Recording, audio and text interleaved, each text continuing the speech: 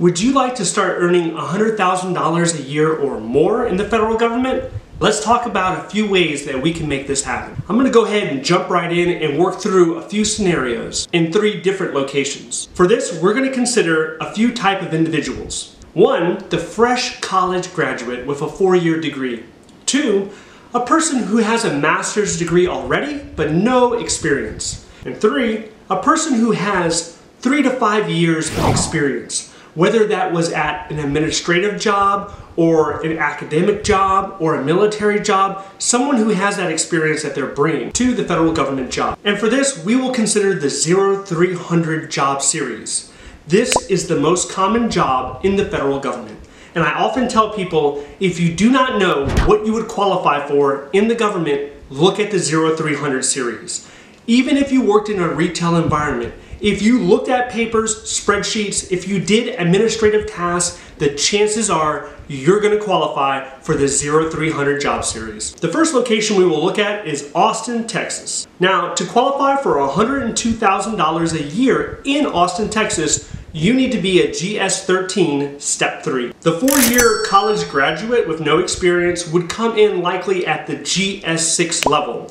They could technically enter as a GS-7, but you would have to complete school with honors. So we'll just consider a GS-6 right now. So how long will it take them to reach GS-13 Step 3? Well, technically, they would be able to reach GS-13 grade in 5 years, which would put them at $96,000 a year. But that's not quite $100,000. So then they would have to wait 2 more years to attain the Step 3. So the quickest a GS-6 could reach GS-13 Step 3 would be 7 years. And that would put them at the $100,000 mark. Would this be common? Not necessarily, because this means the individual would have to get promoted every 12 months. So while not probable, it is possible. The best strategy for a person in this situation would be to look for a ladder position. That way they can naturally grow in their role without worrying about applying to another location. The person who graduated with a master's degree and no experience could do it quicker. In fact, with a master's degree and no experience, you typically start off at the GS-9 level. This would allow them to get to GS-13 Step 3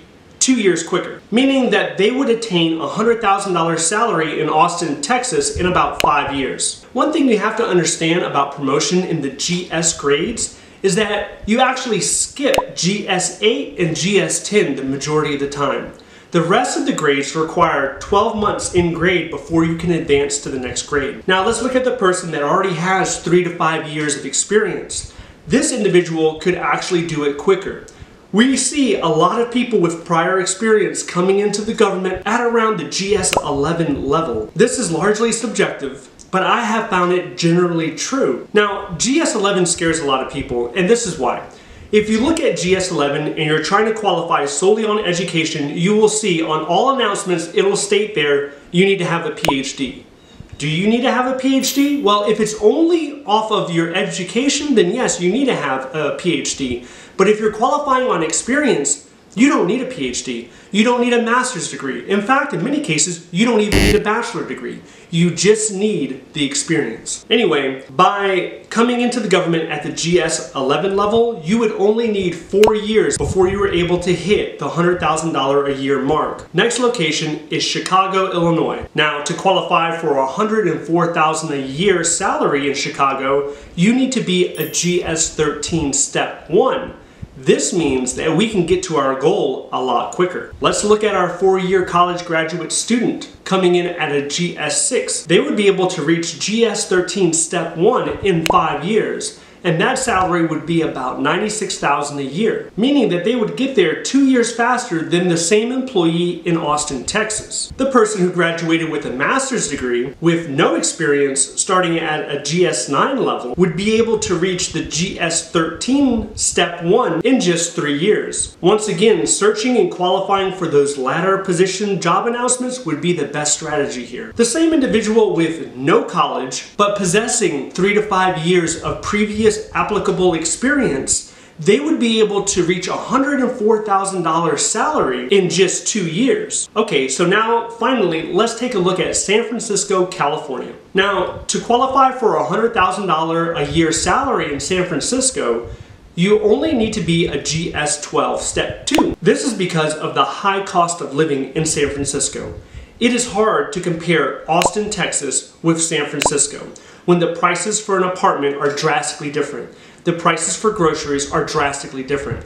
This is one of the reasons why the cost of living allowance given in San Francisco is about 42% over the standard salary. In fact, you do not need to look for a GS-13 position. You can come in as a GS-11 Step 8 and start making six figures. The 4-year college graduate with no experience can get to this level in about 5 years. The person with a master's degree and no experience would attain this in about 3 years. The individual with no college but has 3 to 5 years of experience could actually attain this level in just 2 years. So this is pretty much the same timeline that we saw in Chicago, but it's for a GS grade below. Keep in mind that the differences between these 3 cities and all the other cities change annually. Every year, a cost of living analysis is conducted to see what the percentage rate will be. But what if you don't live in one of these large cities and you do not want to move to one of these large cities? Then there's a pay chart for you named Rest of Us, or RUS.